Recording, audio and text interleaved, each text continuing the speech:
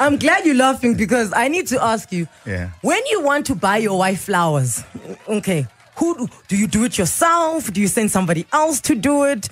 Do you know how to do things like that?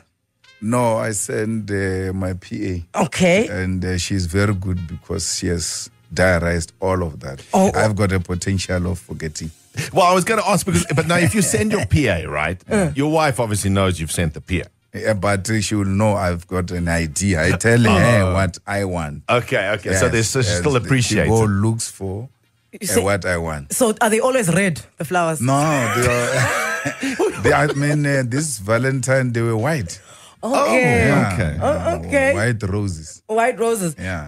And then the PA will bring them to you and then you will go and present them. Yes. She must not see. She must not be seen. Oh. You see, when you are a PA, you must be, it's like when you are a protector. You must try by all means to be invisible. Okay. So that's why you must not talk loud. You must not do unnecessary up and downs. Okay. So you must behave like, I don't want to be here because you're encroaching in other people's spaces. So you don't need that. Okay. Yeah. No, I raised this because I've watched you as a family man, right? I mean, I ran into you at Sun City Yes. where we were both on family Yes, holidays. yes. And as a family man, like his kids, do your kids play sport? Do you go support do. them at sport games? So I don't go. They like my two young boys, 7 and 6, JZ and Kopano. They love football and they know the world football's history. They can tell you About when Manchester was and Pele Liverpool born and when he died. And so they know all of that. But the older one gradually is now starting to talk politics because the younger one was saying to him when he saw Putin on TV. So he says, Jay-Z, is that Sleepy Joe? Then Jay-Z says, no, that is Vladimir Putin. So I knew, now he's beginning to appreciate he's going to recognize international figures here. You spend a lot of time on the road, and especially in a political year like this, so you don't get to see your kids as much as you would like to. What is your parenting style? Do you and your wife have a, hey, when I'm here, I'm the good guy, hey? There's no time for me to be the bad guy. No, well, my wife there's a division of labor. There are certain things that my wife takes care of, and that includes those children. Okay. And I always try to make sure when I'm available, we spend as much time as possible. Like yesterday, I went to Polokwane from Cape Town, had a meeting, and at 1 o'clock I finished, and I closed the diary to go and spend some time with them. And nice. I try catch up with them also in the morning. What do you guys eat? Like, what is your? Because it's always like that when families have time together. Like There's a meal. My dad used to be like, okay, it's pizza. So my dad used to bring the pizza. What do you? So pap and meat. That's You a are from Polokwane thing, Limpopo. yeah. I was That's about a Polokwane thing. So Yeah. even themselves. But my kids don't eat pizza or a McDonald's or things like that. The other day we're coming from somewhere. And I said to them, can I buy you ice cream? They said, no, the sun is down already, so we only eat ice cream when it's sunny day. And so the bigger brother said, let's go to McDonald's. And the two young ones responded at the same time, no, not McDonald's, not McDonald's. So I was like, okay. Guys, when do you eat McDonald's? Yes, when? Once a year. And today is not that day. It's like Christmas. Yeah, it's not that day. Yeah. Wow. And then the fizzy drinks. The other day we had my grandmother's house in the township. And kids there, they eat, drink anything. So the older one goes, he sees these people fetching fizzy drinks. He fetches himself a fizzy drink, and the younger brother was seeing him. So I was sitting there watching them. He says to him, put it down. Put it down. We don't eat fizzy drink. We don't take in this it. house. It's once a year, and that day is not today. And then I said to them, go look for a juice. Yeah. And then I'll give you half of that. That's cool. So I think she's growing them so nicely not to be too much into food because we believe to make them happy is to overfeed them. And give them junk and all of that. But she's doing a good job. And by the time they assume their own characters, some of these things won't taste the way we taste them. Well, I think because that's the thing. When we were growing up, it's like you didn't have it. Yeah. So you we couldn't afford compensate. it. Yeah. So you compensate But when the you're older. problem with us and pap is that we're fed that thing from birth. And from Then morning. make a porridge. Yeah. And then put it on your mouth and force it on. Even if you're full, they still push it in your mouth. So you can give me the best dish you have. As long as there is no pap. After that, as we drive out, I'm like, let's go look for food. Yeah, let's get some pap. We didn't have food. That's amazing. They gave us our starter at that house. Let's look for them. That was the starter. Let's go look for food. So, Okay. you know, if there's one thing that people can say about you, whether they love you, whether they hate you, whether they're still unsure about you, you are a confident person. How do we raise confident kids? Well, we must allow them to be independent, make their own mistakes, but we should not allow them to be over-dependent. Because I grew up so independent. I had never a father figure, born to a poor mother. Then at an early age, I had to start hustling. And What's an early age? 9? 9, Yeah, 10. okay. Then and I'm the only child. So you grow to not depending on anyone. You don't need And anyone. then then you still want to get married and you realize, oh, Ghana, there's a person here. Before I move this way, I must. Check. So don't raise them in such a way that when they're independent, they now think they don't need other people. You can't exist in isolation. You That's very always true. need other people, especially those who care about you, to always give you proper advice, to support you, because we can all do with a little bit of support. I love you, give me a hug, good luck. No ways. Who's the last person you said I love you to? My wife now. Oh, really? And Is I that how don't- you end the call? But no, I don't leave my home without a kiss. When I arrive, I kiss. And then when she's not in the mood to kiss me, I'm like, what if you sing me for the last time? I'm going on a road. It's like emotional blackmail. And when you say I love you, do you say it in English or do you say kaurata, In kautata? English, it sound different. What? Say it in It's too hard. English. Ke a o rata. Good. So it's so nice in English because maybe it's what we are used to. I know. When you watch Paul the Beautiful Ones, you're like, that's how I'm going to say it. Yeah. Yes. When Yeah. the clouds are like that, You know- it's- I love you sounds Yeah. And there's a weird. fireplace. I was telling someone that we all got taught by Rich Forrester how to French kiss. Yeah. 'Cause I never knew you have to use your tongue. I was like, oh, okay, that's what we're doing. Listen, we've got Julius Malema in studio. We're going to speak the upcoming elections, what's Yeah. his plan. And what I loved about what he said is that he surrounds himself with people that are not afraid to advise him. I want to know, who's his immediate 5? Who's the one person that can come up to me and say, hey, I disagree with I that. disagree. I'm not going to tell you in public, Yeah. but behind closed doors, I'm going to tell you I don't disagree. I don't agree with what you just did.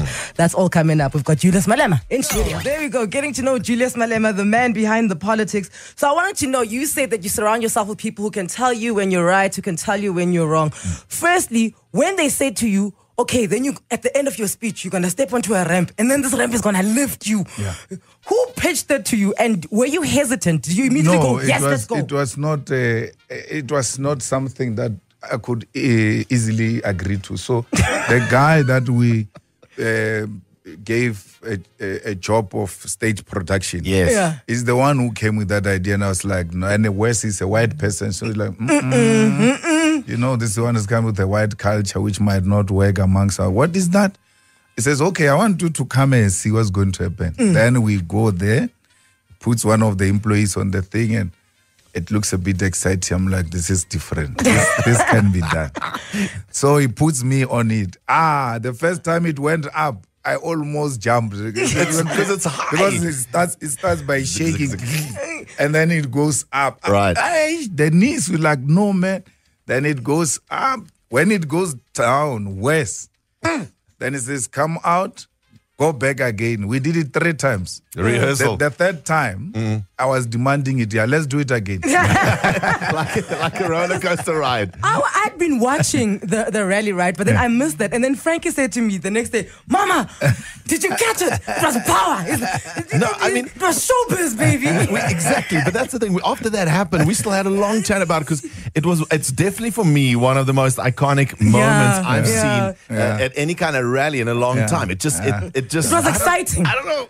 Yeah, but it was 10 years, so you had to do something, different. Yeah. Think out of the box, and we're lucky to have hired a man with ideas. Yes, yes. His production and his thought, and readily available to listen to other ideas. He's got the culture of entertainment. We've got culture of politics. Collaboration. We must not compromise because that is at the end a political gathering. It is, yeah. So it must not lose its own character. But nothing wrong in bringing something young, exciting. I mean, something new, young people will like it, exciting.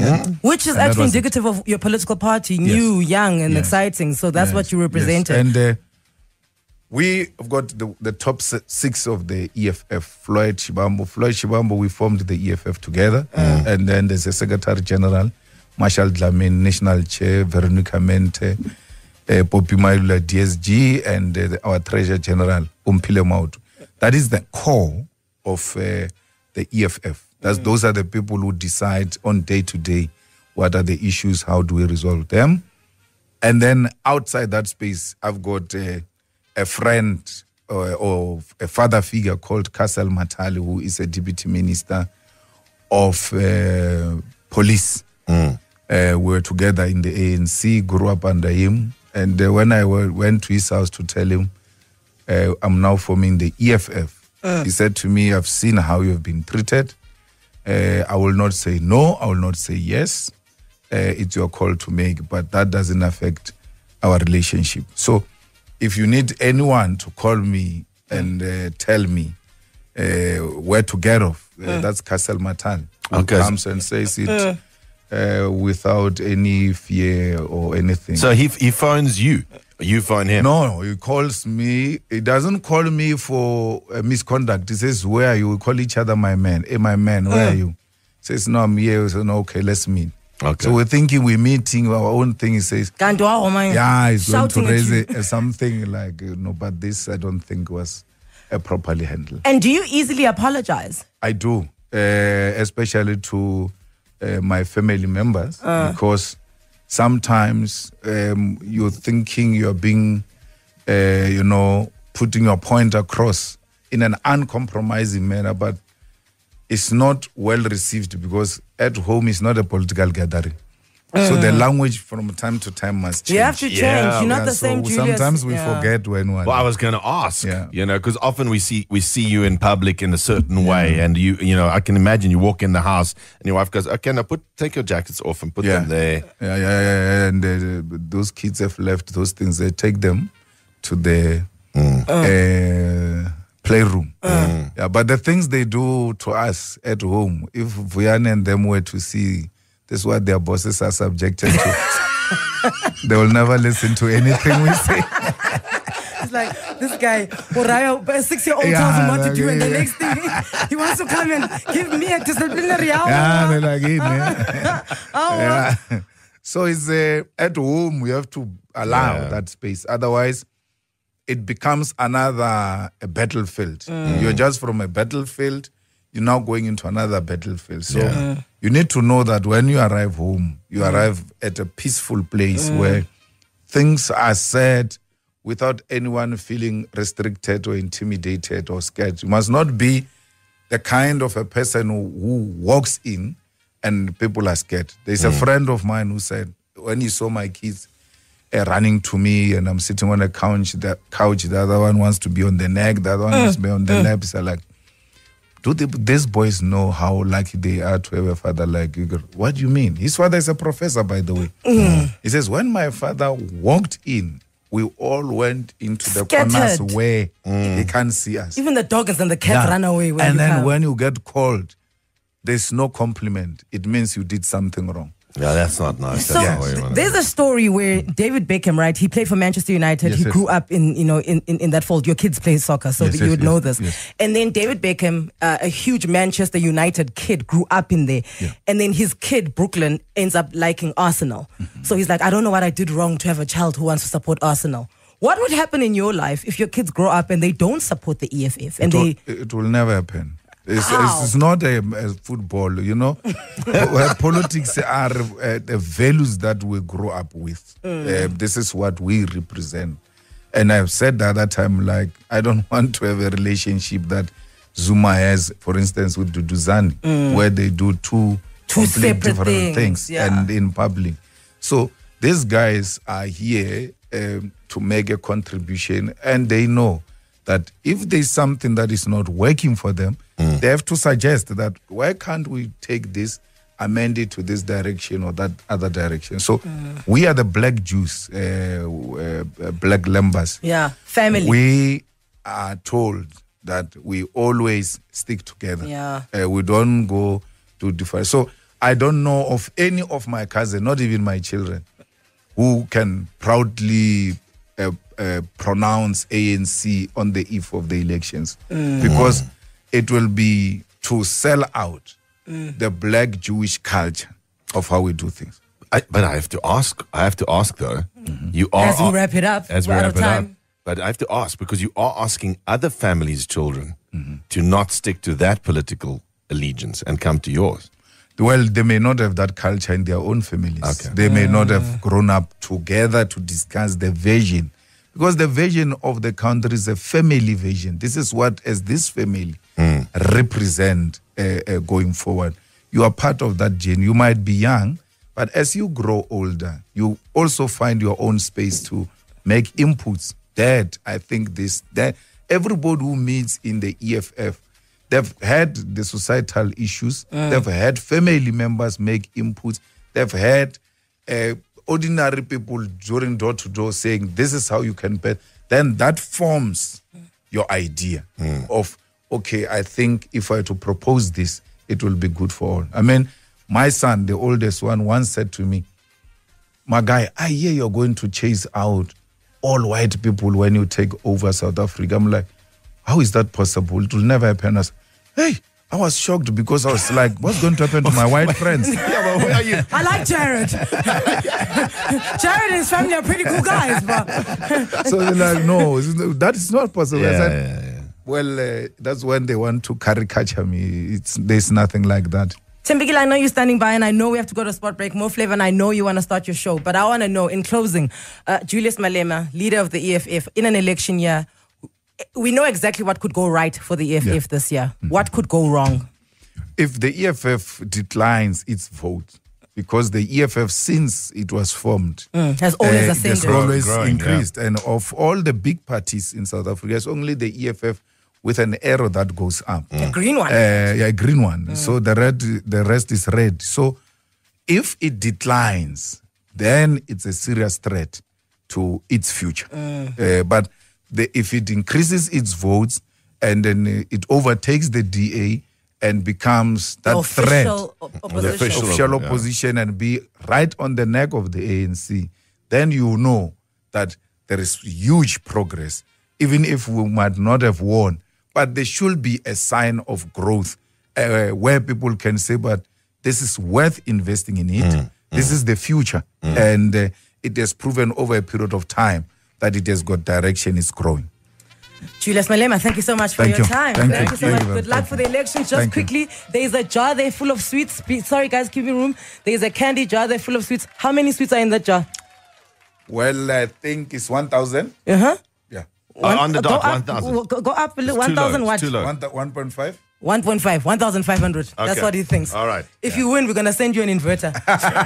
But don't send me sweets. No, you heard. I don't eat. Very healthy family. No, but you promised me the mugs. As I told them, I've got a soup kitchen. Yes, we're and sending you're collecting mugs. I'm sending you 1,000 mugs. Yes, I wanted you to say it here on record. We got it.